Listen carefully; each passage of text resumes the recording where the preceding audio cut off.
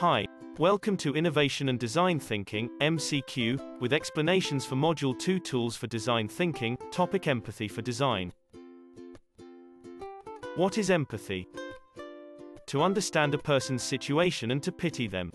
To experience a person's situation so you can tell others what it was like. To have a deeper appreciation and understanding of people's needs. To listen to their problems and then give them advice. Answer. C. Explanation. Empathy is the first phase of the design thinking process. It is the ability to understand people and see the world through people's eyes, and it is to step in people's shoes to feel what they feel. It is an intentional attempt to keep aside preconceived notions, understand and uncover the real unspoken needs to truly resonate with the users. 2. Empathy allows designers to do all of the following except A. Focus on the practicalities of designing. B. Understand the way users do things. C. Figure out how users do things. D. Investigate users' emotional needs. Answer. A. Explanation. Empathy is an intentional attempt to keep aside preconceived notions, understand and uncover the real unspoken needs to truly resonate with the users.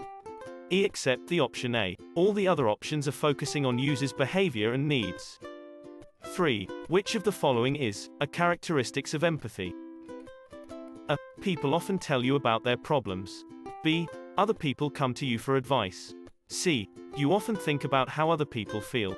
D. All of the above. Answer. D. Explanation. Empathy is the ability to understand people and see the world through people's eyes, and it is to step in people's shoes to feel what they feel. All the options A, B, C are focusing on people, users' problems and seeking for solutions. 4. A good approach to empathy should not have the following. A. Judgment of others' opinion. B. Curiosity. C. Optimism. D. Respect for others' opinion. Answer. A. Explanation. Curiosity, optimism, and respect for others' opinion are the positive approaches to empathize users' true needs. One can give the judgment of others' opinion.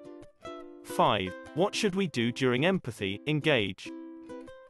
A. Introduce yourself and make the user feel comfortable. B. Talk to the users at the same time to maximize our time. C. Simplify the interview questions to yes and no types to ease the user's understanding. D. None of the above. Answer.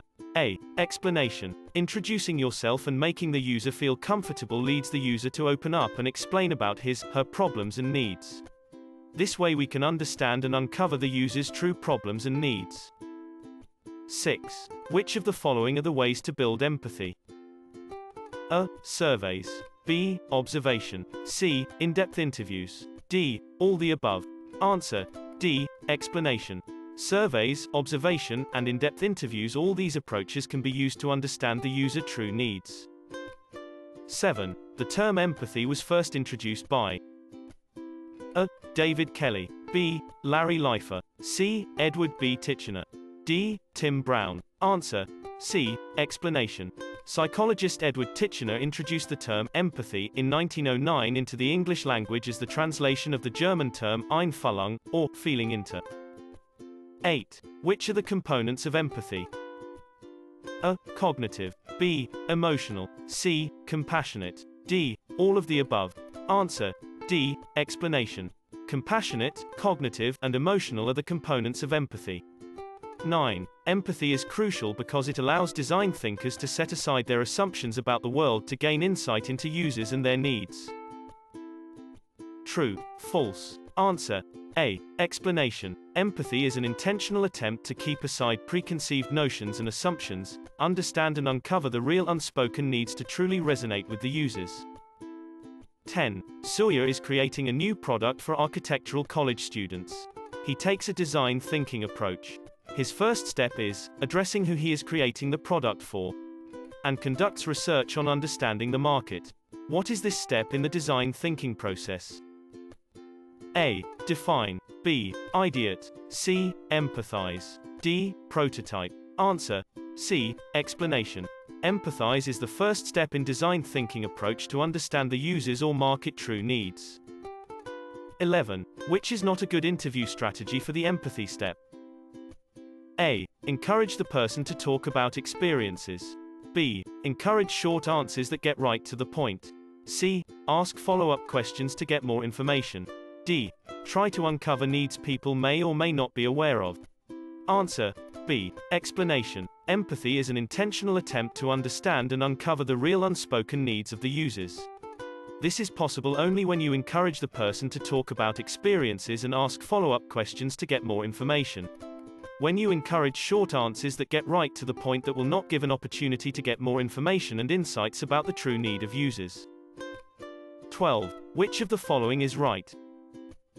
Design sensibilities are a combination of design features, qualities and aesthetics. B. Empathy is to see no evil, hear no evil and speak no evil. C. Design sensibilities are complex feelings such as amenity, pleasantness, comfort, pleasure, etc. D.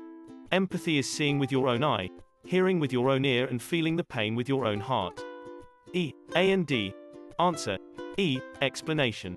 Design sensibilities includes design features, qualities and aesthetics. Empathy is an intentional attempt to understand and uncover the real unspoken needs of the users. To uncover the true needs of user, designer should see his own eyes, hear with his own ears and feel the pain with his own heart. 13. You would interview people to gain an understanding of how they feel during the stage of design thinking.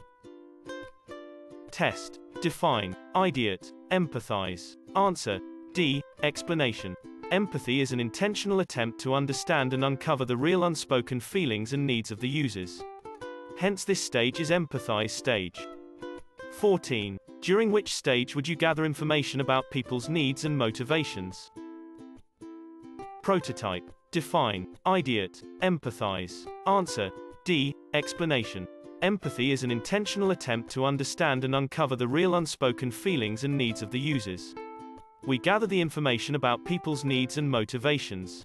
Hence this stage is empathize stage.